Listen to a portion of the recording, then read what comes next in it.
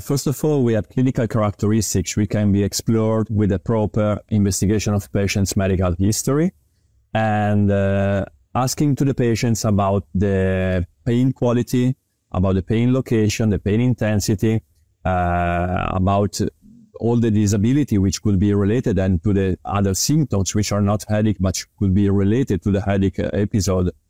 All those information are highly important in order to make the right diagnosis from the neurologist. Usually, if we talk about tension type headache, the pain is bilateral, the quality of pain is pressing or tightening, and the intensity should be maximum moderate, so it's not severe.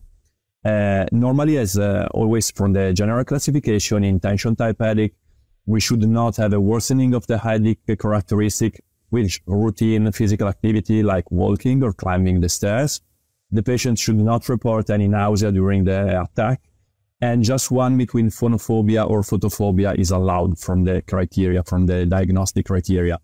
And about the duration of every episode of tension type headache should be something in between 30 minutes and up to 7 days. So could be quite long duration, up to 1 week.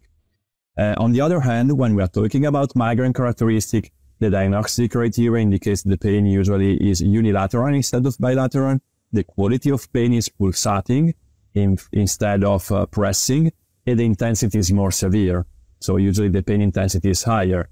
And most importantly, it is aggravated by routine physical activity.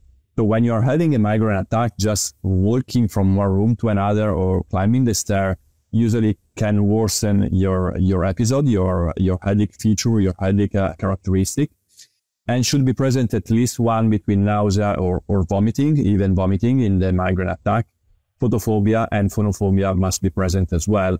So from this information, you can easily understand that migraine is something more severe, which affects people, creating more pain, more disability, more complaints in general. The only positive thing about migraine is that it's not long-lasting as tension type headache, because from the general criteria, it may be lasting up to 72 hours, so maximum 3 days instead of 7 days like in the tension type headache. And that's the general classification and the general diagnostic criteria for the two main forms. And something which is really important is also to consider that migraine is considered a cyclic disorder and tension type is not. So in migraine, we can divide the migraine cycle into 4 phases.